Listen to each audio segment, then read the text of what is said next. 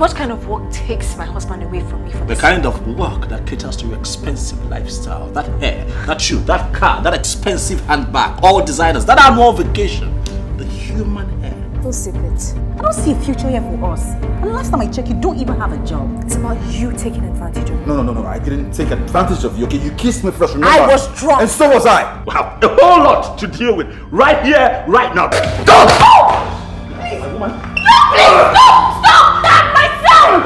Stop. Sir, you have no right to sack me. I'm going to run you over. You have no right to sack me! Yana, this is not fair.